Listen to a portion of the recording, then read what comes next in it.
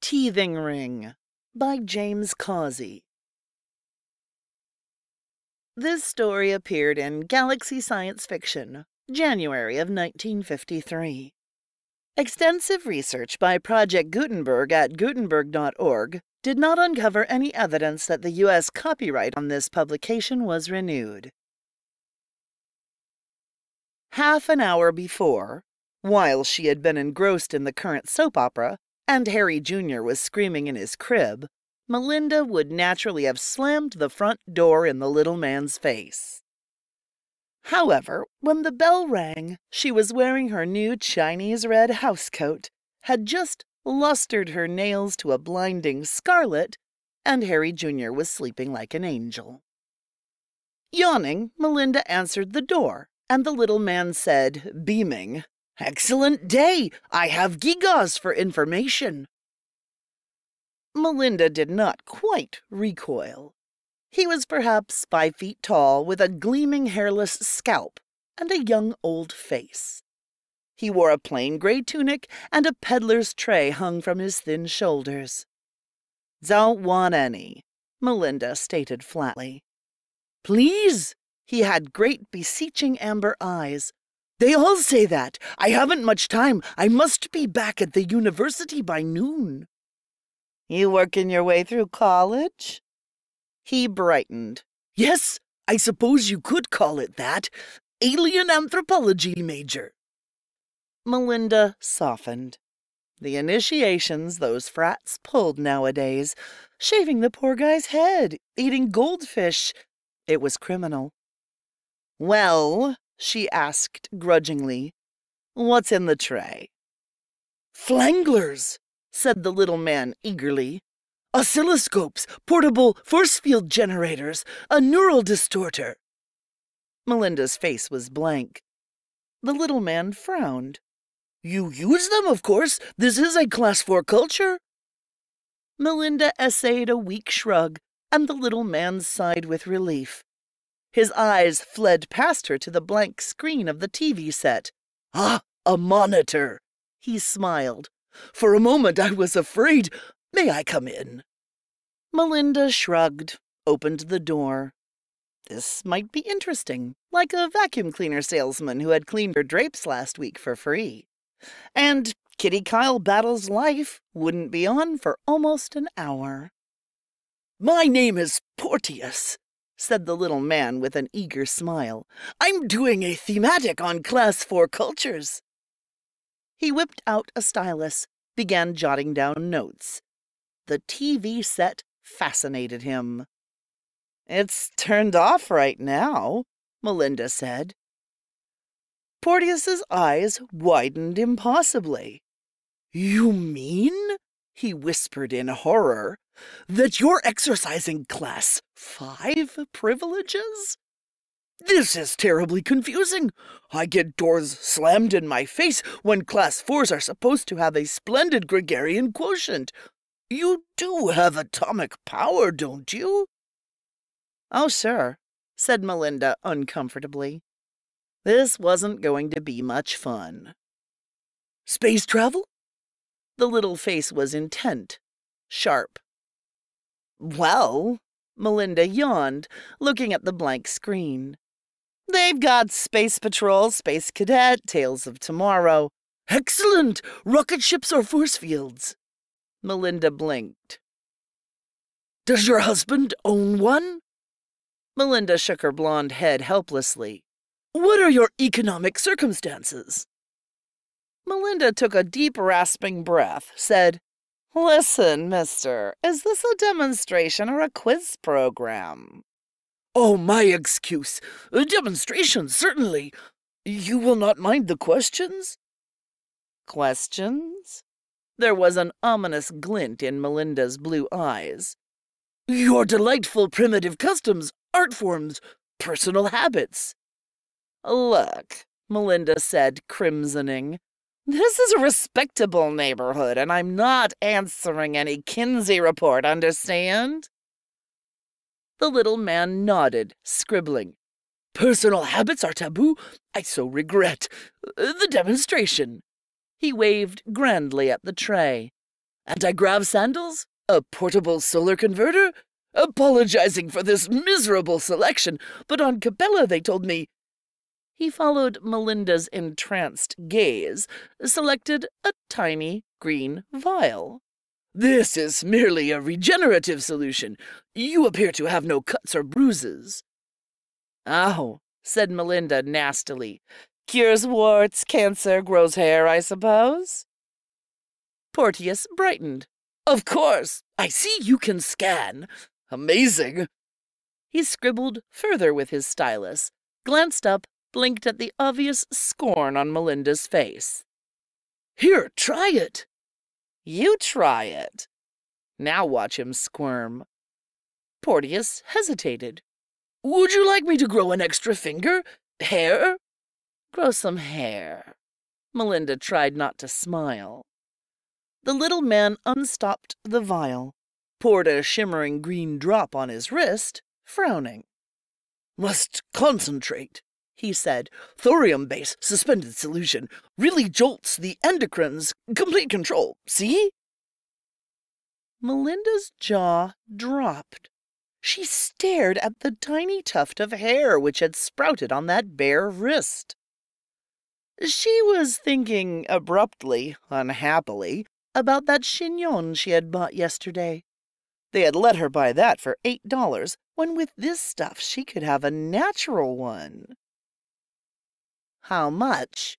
she inquired cautiously. "A half-hour of your time only," said Porteous. Melinda grasped the vial firmly, settled down on the sofa with one leg tucked carefully under her. "Okay, shoot, but nothing personal."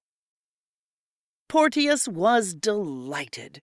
He asked a multitude of questions, most of them pointless, some naive, and Melinda dug into her infinitesimal fund of knowledge and gave. The little man scribbled furiously, clucking like a gravid hen. "You mean," he asked in amazement, "that you live in these primitive huts of your own volition?" "It's a GI housing project," Melinda said, ashamed. "Astonishing." He wrote, "Feudal anachronisms and atomic power side by side. Class 4s periodically rough it in back-to-nature movements." Harry Jr. chose that moment to begin screaming for his lunch. Porteous sat, trembling. "Is that a security alarm?" "My son," said Melinda despondently, and went into the nursery. Porteous followed and watched the ululating child with some trepidation. "Newborn?" 18 months, said Melinda stiffly, changing diapers. "He's cutting teeth." Porteous shuddered. "What a pity! Obviously atavistic. Wouldn't the crèche accept him? You shouldn't have to keep him here." "I keep after Harry to get a maid, but he says we can't afford one." "Manifestly insecure," muttered the little man, studying Harry Jr. "Definite paranoid tendencies." "He was 2 weeks premature," volunteered Melinda. "He's real sensitive." "I know just the thing," Porteous said happily. "Here." He dipped into the glittering litter on the tray and handed Harry Jr. a translucent prism. "A neural distorter. We use it to train regressives on Rigel 2. It might be of assistance." Melinda eyed the thing doubtfully. Harry Jr. was peering into the shifting crystal depths with a somewhat strained expression.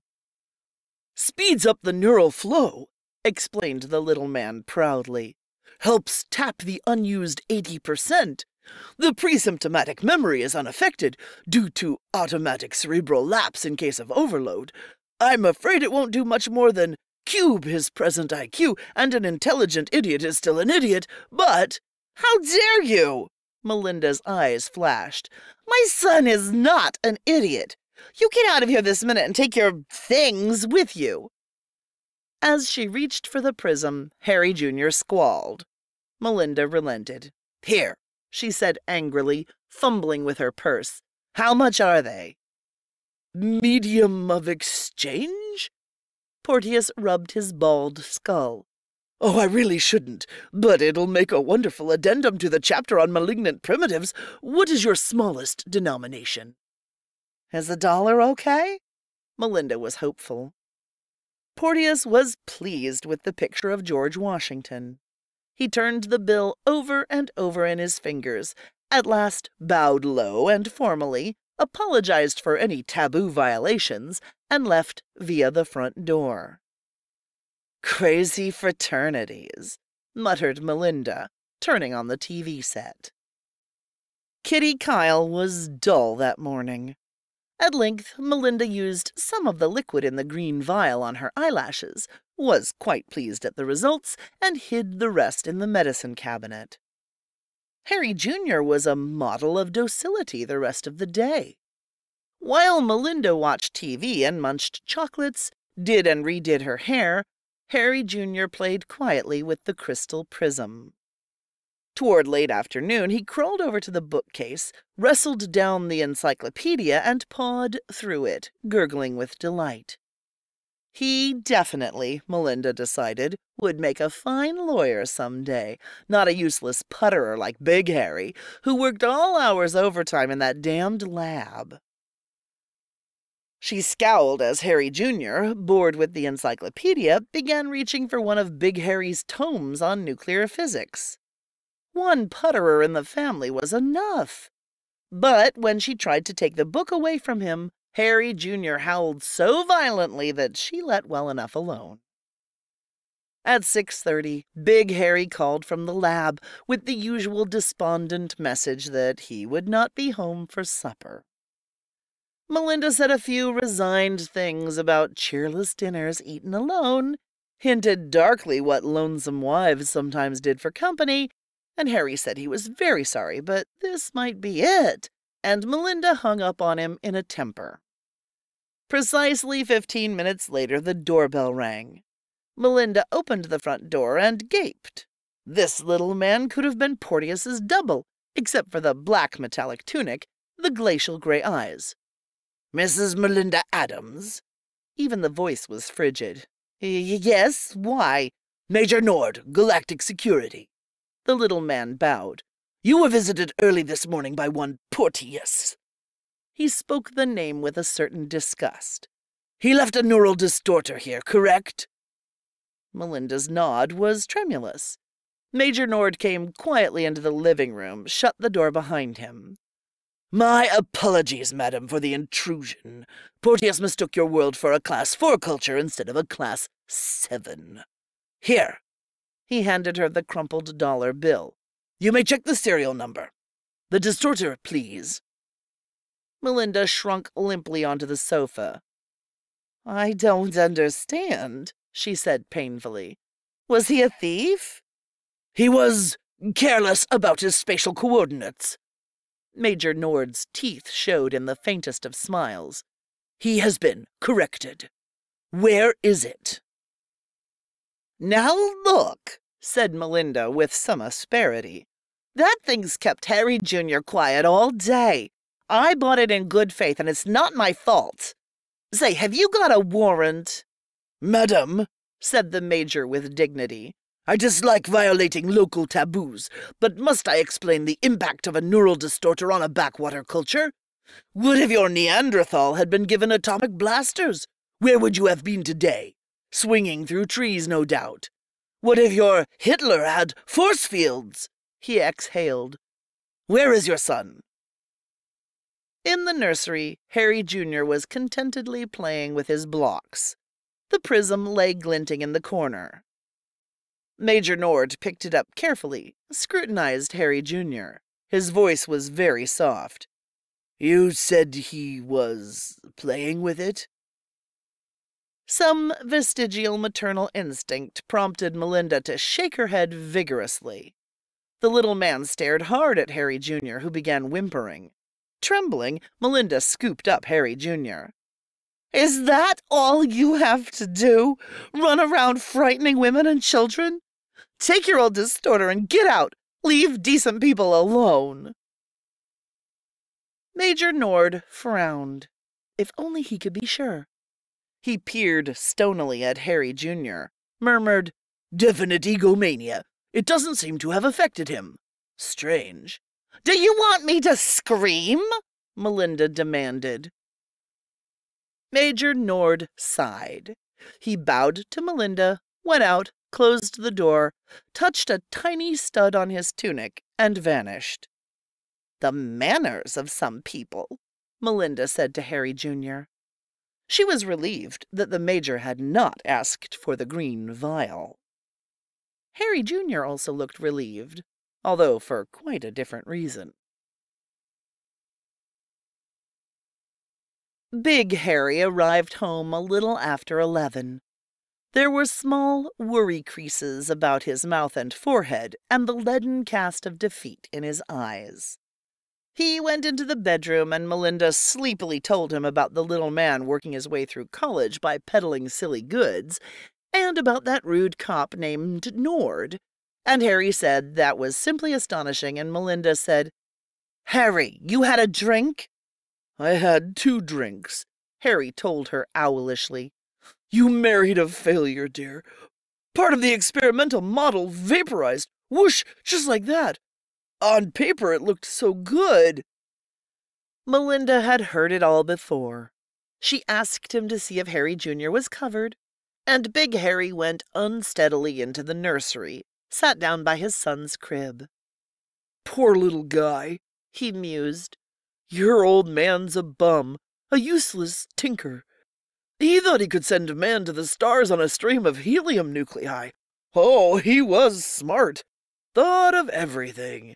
Auxiliary jets to kick off the negative charge, bigger mercury vapor banks, a fine straight thrust of positive alpha particles." He hiccuped, put his face in his hands. "Didn't you ever stop to think that a few air molecules could defocus the stream? Try a vacuum, stupid." Big Harry stood up. "Did you say something, son?" "Uh-huh," said Harry Jr. Big Harry reeled into the living room like a somnambulist. He got pencil and paper, began jotting frantic formulae. Presently, he called a cab and raced back to the laboratory. Melinda was dreaming about little bald men with diamond-studded trays. They were chasing her. They kept pelting her with rubies and emeralds. All they wanted was to ask questions, but she kept running, Harry Jr. clasped tightly in her arms. Now they were ringing alarm bells. The bells kept ringing, and she groaned, sat up in the bed, and seized the telephone. "Darling!" Big Harry's voice shook. "I've got it! More auxiliary shielding plus a vacuum! We'll be rich!" "That's just fine," said Melinda crossly. "You woke the baby." Harry Jr. was sobbing bitterly into his pillow. He was sick with disappointment. Even the most favorable extrapolation showed it would take him 19 years to become master of the world. An eternity! 19 years!